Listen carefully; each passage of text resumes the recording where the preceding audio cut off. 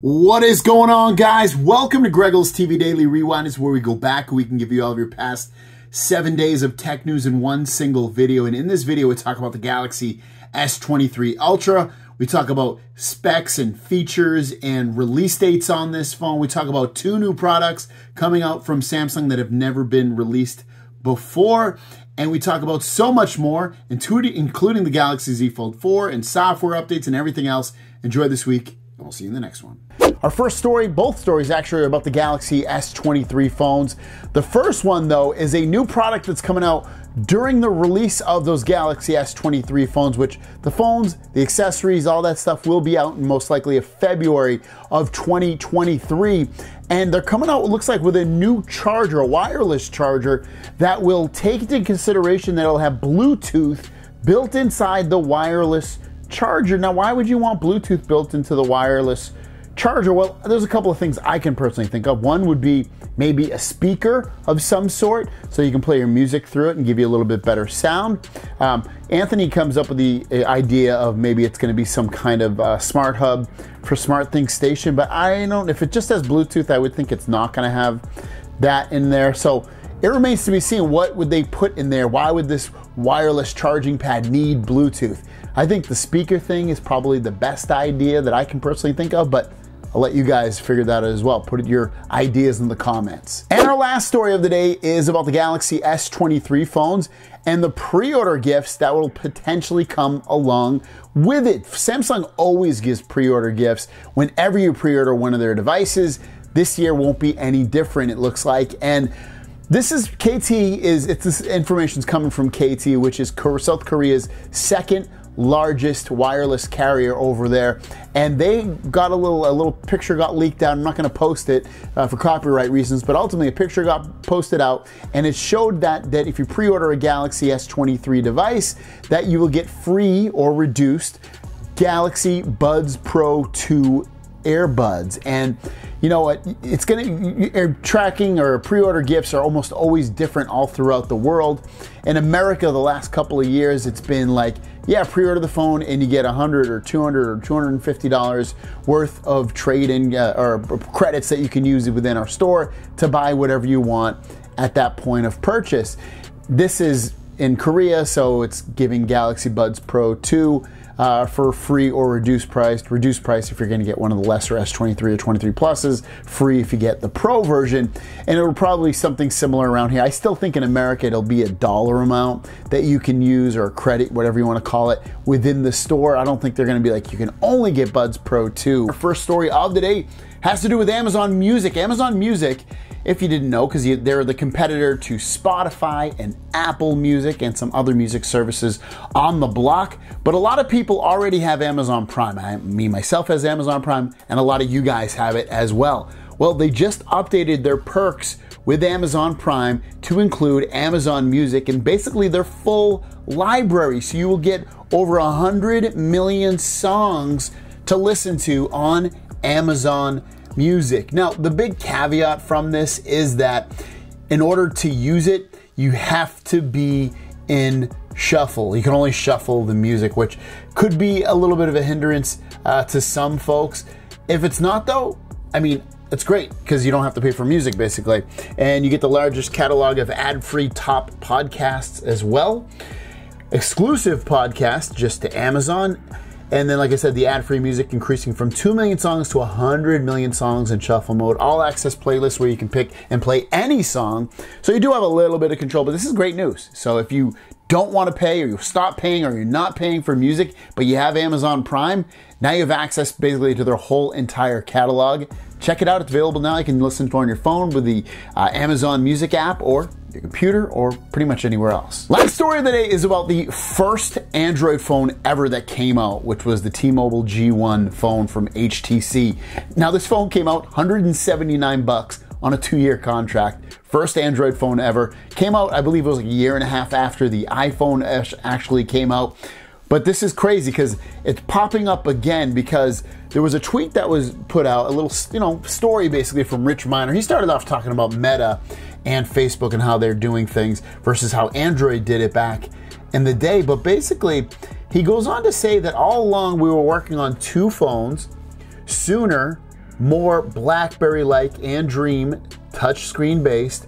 After the iPhone launched, he said they canceled sooner to focus on Dream, eventually turning into the G1 phone. But its design changed little from its rendering made 5 months before the iPhone launched.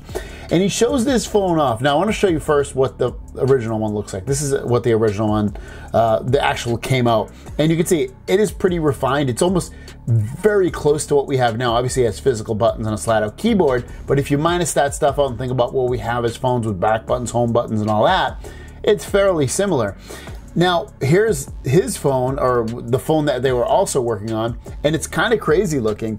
You know, at the bottom of the phone, you can see that you have, on the screen even, it looks like you have an email button and an @ symbol to press, right physical buttons on there. You see the Google branding on top of the display as well as a microphone at the top in the middle. When you go all the way to the bottom, starting on the left, you see, it looks like that's how you would answer calls, and they're physical buttons. You see a physical home button, you see a physical back button, and then you see a directional controller of some sort that would allow you to control the phone from there without probably having to touch the display. And then ultimately the keyboard when it's slid open. It's just such an interesting looking thing. He goes on to say that Steve Jobs was not happy about Android being an important partner. They made small changes to appease him before launch, saying we were duping Apple is wrong. Android was developed at the same time with no information flow. Similarities were based on similar tech and constraints. So basically, who's Rich Miner? He helped create Android. Android was created in around 2005 with the company that he was, I guess, owned. And then they sold it to Google. Google bought it.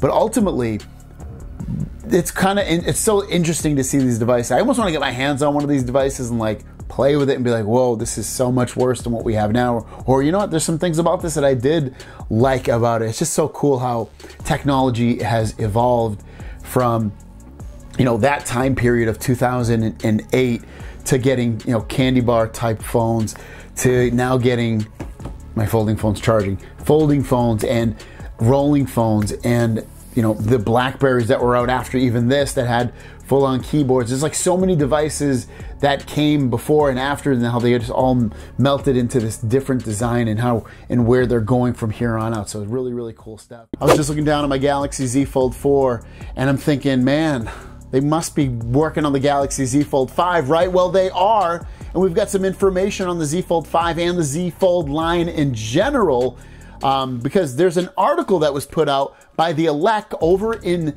Korea. I almost said North Korea. Whew, thank God I didn't say that one. South Korea. And they talk about information that they're hearing about Samsung Galaxy Z Fold phones. And before we jump into that information, I do want to say that they do mention that Samsung expects Apple to come out with a folding device by 2024, which is pretty crazy because that's literally, I mean, we're not in 2023, we're almost to 2023, basically like a year or two from now, depending upon how you look at the year 2024.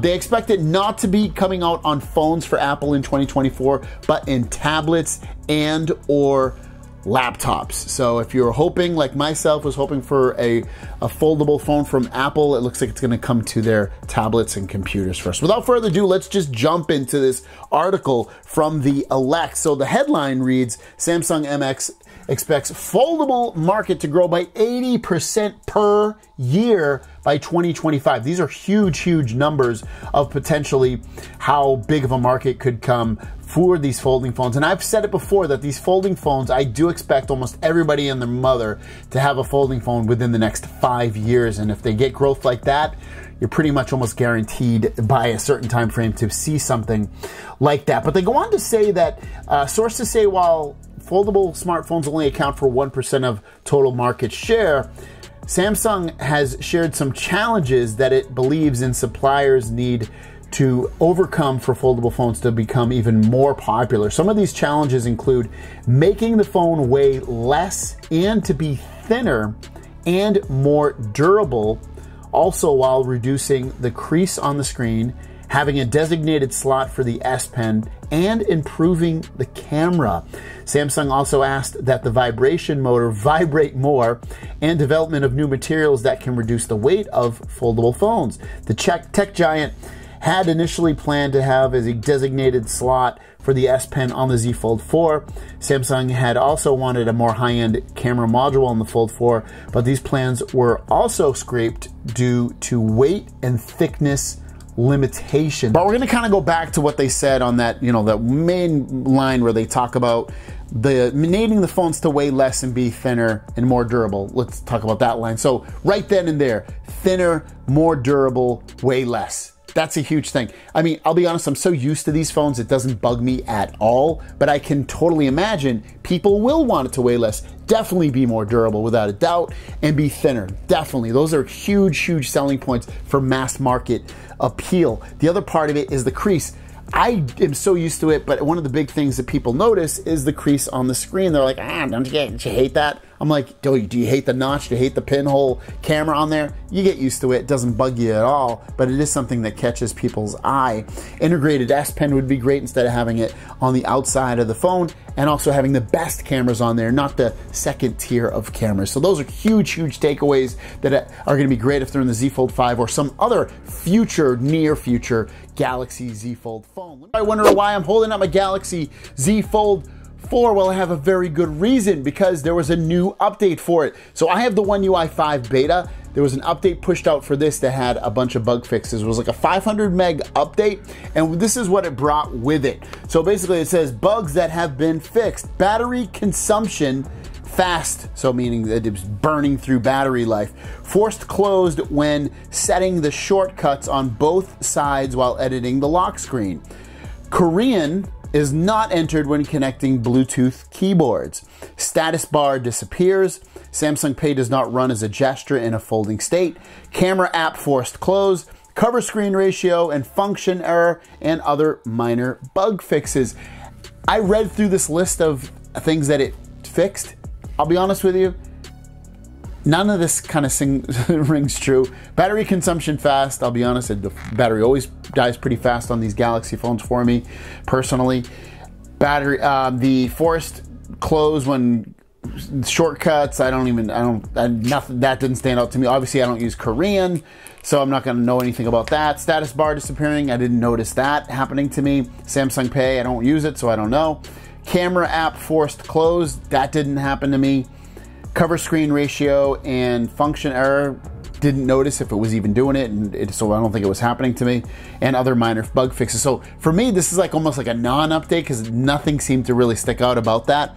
It's been running rock solid, no real issues that I can even think about that maybe didn't happen before, or just weird things. So I'm giving it a rock solid rating so far to get the beta, if you still can. I think it's closed, but you can always check in the Samsung members app. My first story of the day has to do with Good Lock. If you don't know, you should know what Good Lock is. If you follow my channel, you know what Good Lock is. Good Lock is the app for Samsung Galaxy phones that allows you to customize your phone in a bunch of different ways. There's so many different modules in here that can do so many things. Nice Catch will catch your notifications. One-hand operation makes it easier to use your phone with one hand. Sound Assistant can change all kinds of sounds up in there. Pentastic is good for your S Pen. Theme Park helps decorate your phone in different ways. There's tons in here. That's just some of the ones that I mentioned. There's a new one coming out. I'm a little fuzzy on fully what it ends up doing, but ultimately what it's called is Drop Ship. And basically, I looked for it, I can't get it yet, but it should be launching soon. You can sideload it if you want, if you go to this link, this Twitter. Ultimately, it says new Good Lock plugin, Dropship. You can share any files that you want. And it sounds like the way it works is you can do it remotely. It doesn't sound like you have to be right next to the person. It sounds like it's akin to something like Send Anywhere. I'm not sure if it works across platforms. I'm assuming it does. But ultimately, because when he shared it, he shares a QR code that you would scan with your phone, and it would bring you to a website or something. And I know Samsung already has a file sharing thing that they have on there, which I can't think of what it's called. I don't mean like quick share, I mean like so you can send big files, but it's like through a link and a website. I think this is somewhat different. So I'm not fully sure, but dropship is the new one coming out. Expect to have it, I would expect this week, next week, but very soon to officially show up in the Good Lock app. Again, I don't have it. I checked my Galaxy Store updates to make sure there wasn't an update for Good Lock, and I also went into Good Lock, closed it out, reopened it, checked both tabs. I don't personally have it, but check if you have it. It seems like something cool. It seems like something I'm actually going to use a lot. So dropship coming soon, kind of, or you can get it right now if you want to sideload it to Good Lock. And our last story of the day has to do with the Galaxy S23 phones, 23, 23 Plus, 23 Ultra, and when the phone is going to be released. Looks like it's going to be released very soon, earlier than the past couple of phones that have come out for Samsung. This is coming over from Korea, Chosun website. I'll link it down below if you want to read the full article, saying Galaxy S23 to be unveiled in the first week of February next year, aka 2023. Early release as the market contacted. I mean, now this is translated, so it's going to read a little bit weird, but ultimately they're saying that the first week of February next year, the phone will come out, and it's the fastest ever, 3 to 4 weeks earlier than usual.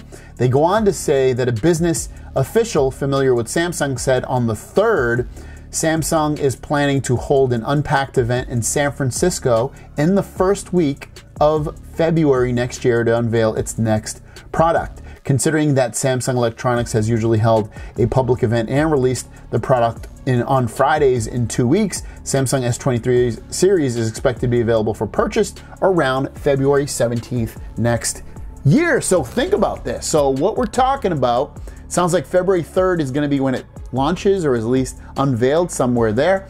And then February 17th is when you'd actually be able to pick it up, get it in your hand. You'd probably have it around Valentine's Day, because if you order it online, they generally send these phones out to your house 2 to 3 days before release date. So you're looking at that week, February 14th, 15th, 16th, 17th, when you'd have it in hand for the Galaxy S23 phones. It also sounds like they're going to do an Unpacked event, not a virtual one, but a real one where media, such as myself, could attend these events. Maybe they'll have fans as well, and you'd be able to attend the event and check out the phone firsthand before it even is released into the public. So very interesting stuff. We will keep our eyes peeled to this release. This story is a new product category for Samsung. It's not a new product category for tech overall, but for Samsung it will be, and it has to do with a smart ring that you would wear, like a wedding ring of some sort, but you know, just a regular ring that you would wear that could do and capture information. So let's check this out. This information is coming out from RJ, and he's saying the Samsung Smart Ring is coming.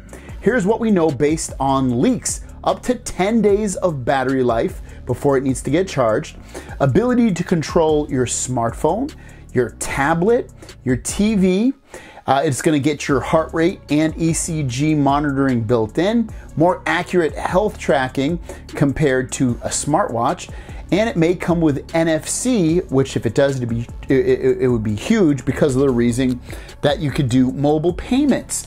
So what's some other things that could possibly be in there? I think one of the big things would be notifications. Obviously, it doesn't look like it's going to have a display, I don't think. Maybe it will, but it doesn't look like it's going to be a display. But just being able to ring or vibrate a certain way on your finger so that you know you have a notification, I think that would be absolutely massive and very cool. Charging it, is it going to be wireless? Is it going to have a USB-C port? I'm assuming it's going to charge like a watch, where it kind of just like sits on top of something and it charges. Beyond that, I do love the NFC, being able to use that for mobile payments. If you don't have a smartwatch and just kind of put your ring down, that's great.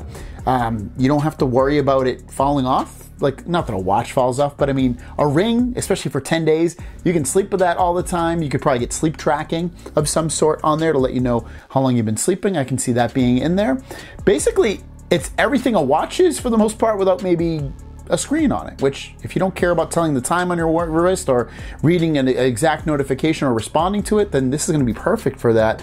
I do love that it is, I'm curious actually, before I say I love it, curious how it's going to control your phone, your tablet, and your TV. How would it actually do that? What's it going to do to control my phone and tablet? That would be kind of interesting. But otherwise, I kind of am digging this. This is something that I potentially might be interested in. I don't wear jewelry. I don't like rings, I'll be honest with you. But I don't know. If it fits nice and it's easy to put on and take off, I might be interested in this. First story of the day has to do with the Galaxy Watch 4 and an update that Samsung pushed out and has now rescinded, aka pulled back, because it's killing people's watches. That's right. I know I saw this somewhere else, but ultimately I'm pulling this from Twitter. And Mr. Gary is saying that notification regarding a software update and power off phenomenon. First of all, we sincerely apologize to our customers for any inconvenience in using our products. Recently, it was confirmed that some products do not turn on after software VI3 update on Galaxy Watch 4 models. Users who have experienced this problem, please visit the nearest Samsung Electronics Service Center and we will take necessary measures, including free repairs. So ultimately, like I said, Galaxy, aka Samsung, has pulled this update back, but if your Galaxy Watch 4 isn't turning on after doing an update, contact Samsung, especially living in America. A lot of us, we don't have a lot of repair centers out here for stuff like that. I mean, I guess there's third-party repair centers, but other than that, you're better off probably just calling Samsung, telling them the situation. If your Galaxy Watch 4 is not turning on after their most recent update, if you got it before they pulled it. And our last story, as you can see from the Tweet Ice universe, is saying the S23 Ultra camera can surprise us in at least 3 ways. What could those 3 ways be? Let's kind of count the ways of how this Galaxy S23 Ultra can blow us away. 200 megapixel camera that's over the 108 megapixel camera of the previous generation. You're probably also looking at, because we've heard about this, better night mode photography with better images overall within that. You also have to imagine that we're going to get better quality photos during daylight, and just all of that would be improved, as well as better video. Why wouldn't they give us better quality looking video? It hasn't been talked about a lot. It has not definitely been leaked out, and it might not even be true. It's just my thought. I'm assuming we'll probably see a better zoom, better than 100x, but that remains to be seen. But other than the things that I mentioned, what else do you think we will see in terms of 3 or more things that will improve with the Galaxy S23 Ultra camera? Leave it in the comments down below. Have a fantastic day, and we'll see you down the road. Peace.